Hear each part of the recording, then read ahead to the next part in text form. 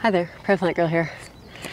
Tonight I'm out in my garden and I'm going to be planting up some corn, espresso corn. It's one of my favorite corns. It's pretty much all I ever grow anymore.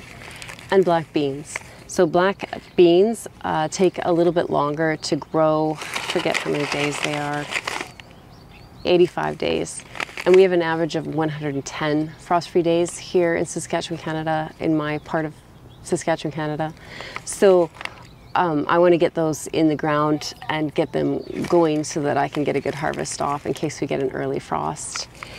And the espresso corn, I'm not even sure how many days it takes, but it's usually ready in mid-August. And so I'm actually going to do a couple of sowings a couple of weeks apart. So this will be my first sowing.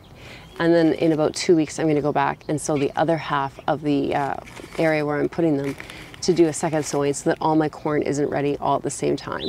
You need a good stand of corn all planted together so that they can cross-pollinate one another, but you don't need to have your entire corn crop started all at the same time. And if you're growing different varieties, if you look at their maturity dates, then you can offset them with planting sometimes to be able to grow them closer together than they normally could be if they're ones that would cross-pollinate with one another and cause you to get different strains than you wanted.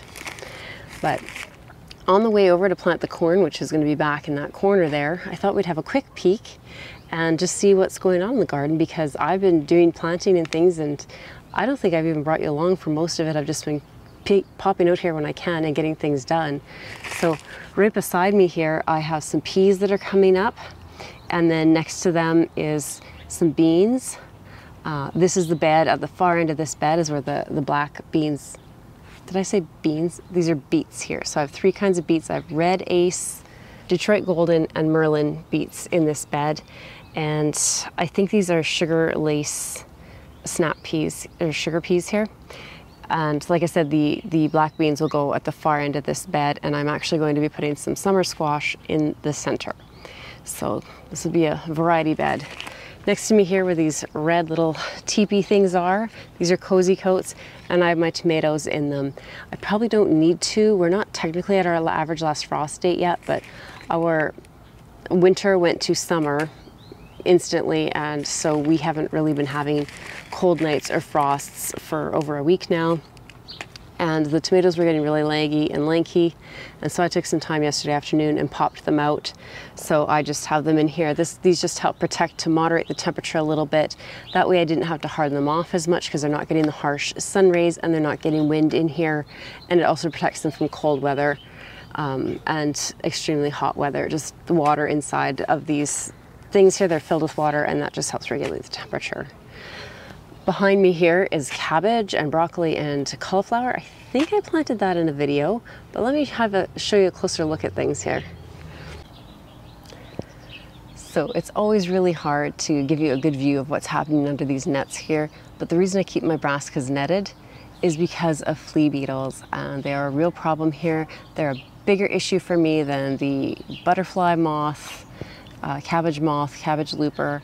And the net does a good job of preventing most of the flea beetles from getting in there, though there's always some that overwintered in the soil that are going to be in there anyways, I think. And a few get through, the occasional rip or tear in my netting. I don't know if you can see that there, but it does help. But I don't know if you'll be able to see this on the camera, but here's some that I was going to transplant into there and I just never got to it. And they are covered in flea beetles everywhere, just eating them up. So I'm gonna have to make sure I rinse these off really well before I get them in there, and it looks like they need a drink too. But the cabbage that I planted out is doing quite well, and they've stood up to things. We did have, after I planted these, some extremely cold weather, which I know I was just saying we had a lot of heat, but these have been here I think for a month already now. We had a snowstorm. We've had a lot of crazy things happen this past month, and the cauliflower and the broccoli have not fared as well. They can take a lot of cold, but I think that was just too much for too long. Coupled on with just heavy snow falling on them, I think it was just too much. So I will have to get some more transplants going in there and plant a few more from seed. And I do have some more things that are started in the greenhouse that I was going to use for successions anyway, so they'll just go in there. So to my left, in this bed here, I have 2 varieties of peas planted the long way of this bed. My beds are 4 foot by 8 foot, except for a couple back on the fence. So I have Green Arrow and I think Homesteader peas planted here. So those should be, they're coming up and they're looking good. And I'm eager to get harvesting fresh peas. Beside those, I have some kohlrabi, I have some purple Vienna and white Vienna, I think it is. And I also just sprinkled some, I think there's some random radishes sprinkled on here as well. I had in my little container that I hold my seed packs, and one of the packs had broken open. A lot of those turnip, kohlrabi, radish type seeds look the same. So I'm just hoping they were radishes. I might have sprinkled turnips or something in here. And then I have some lettuces. There's a trellis here. I'm going to be putting my cucumbers on shortly. And underneath it right now, I just have a few lettuces that I've planted and they're just starting to come up. This is the bed where you may have saw I planted potatoes a few weeks ago. I planted sangre potatoes and a pot of potatoes. None of the potatoes will come up yet, but that's just fine. They will eventually. And then I've also added some violet queen to the rest of the bed that I hadn't quite filled out. Oh, and I planted, what did I plant over there? I planted Pontiac potatoes behind the trellis in that other bed, kind of behind the kohlrabi too. So that bed is almost full now. I do have some beets and kale back in that 2 foot by 8 foot bed over there. And next to it, I don't know how well you can see the cold frame on top there. I have some Brussels sprouts and some celery and some spinach in there. Cold frame doesn't really need to be there anymore, but I have a bunny visiting my yard that is eating off all the kale every time I plant it in that bed over there. And so since it seems to want to run through this area and eat, I have just left that cold frame on that bed over there, just as preventative measure. And the Brussels sprouts and everything seem really happy under there. It's open, it's cracked day and night, and I think that's just making them the happiest like that. The bed beside it, I'm not sure what to think. That down there is my garlic, and I've been growing garlic for years. I've always had success with it. Nothing has come up yet, and I don't know if I'm just being impatient because really it's only been about 2 weeks since the snow has melted, but it just seems like I should be seeing something by now. Unusual for us to have a siren right here. Okay, so that siren's gone. So that brings us to this bed here, and that's where the corn is going. So on either side of this bed, I have peas. I have some Homesteader peas down this side and some more Green Arrow peas down this side. They're a little further along than the others that you saw because they were planted I think about almost a month ago now, at least 3 weeks ago. So they're coming up and doing quite well, even with all the snow and crazy weather we've had. This bed will also be getting a renegade pumpkin and a couple of pole beans in it, but the biggest planting, will be the corn that I'm dumping all over myself. I know I said that we're not quite at our average last frost date yet, and in order to be planting things like beans and corns, you need to make sure that your soil is around 60 degrees Fahrenheit, ideally. So you want to just make sure that your soil is warm before you're planting. Now, it doesn't need to be warm far, far down. It just needs to be warm basically where you're going to be putting those seeds, and a little bit further so that as the roots go down and the soil's starting to warm, they'll be warm enough. So the soil is plenty warm because we have been having such warm weather here, and so I'm going to get this corn going. So corn wants to be planted about 4 centimeters, 1.5 inches deep. I usually just kind of push it down to about my second knuckle and call it good. And then they say about, I think it's 6 to 8 inches or something. I usually just kind of do this between plants. So one here, and then I stagger them so then there'd be one that's in between. So I don't know if you see that, there'd be one here in one row, and then the next row up would have it in between. And that just gives them the staggering with and being able to plant them a little bit closer. And that also makes them close enough and they work well to get that good pollination that you need. So I'm going to get planting. It's basically the back half of this bed here between the 2 rows of peas. Okay, so I guess I forgot to hit record, but I just laid my corn out in a grid here between this drip line and just past this drip line. I have 3 rows of corn going about 2/3 of the way down the bed, starting at the back.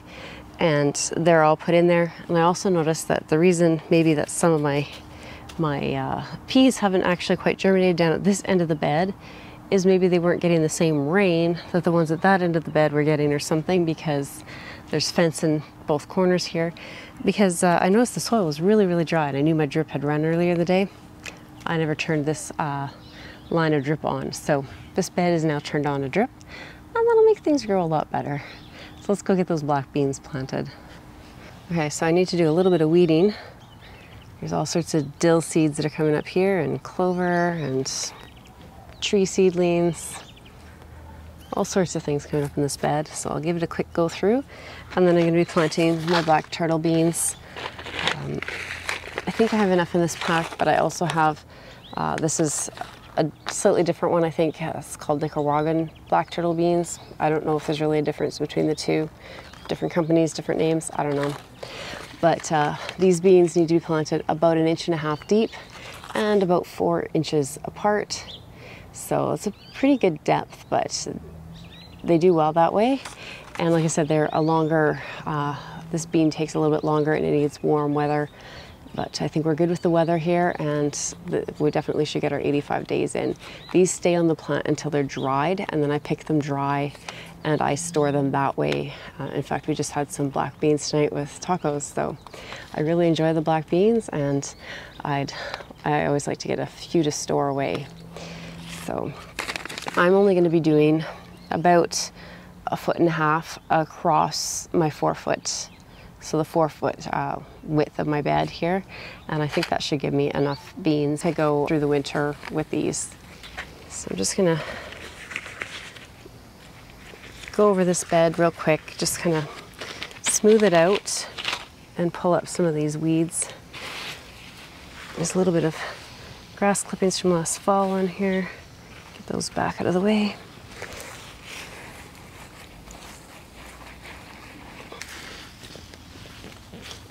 So you may have noticed I didn't do any amending with the corn, and I don't plan to with the beans at all.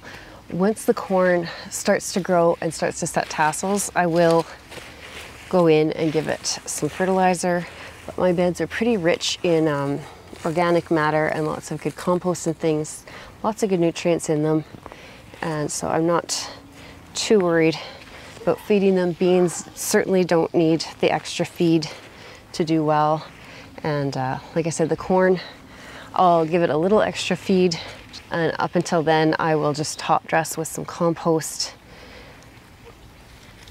Once they're up and growing and I can see where they are, I'll just go around and lightly spread some compost, homemade compost around them.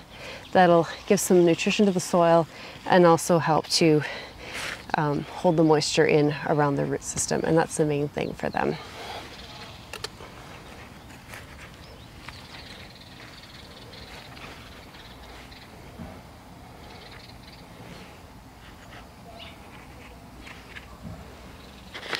So seeds for black turtle beans are just exactly that. Just like the corn was just corn. The corn I used was treated seed. That's just how this company provided it for me. But it's just dried up corn kernels, and that's the same with the black beans. It's just dried up black beans. I've heard of people just buying dried beans at the store, grocery store, and planting them that way. I've never tried that.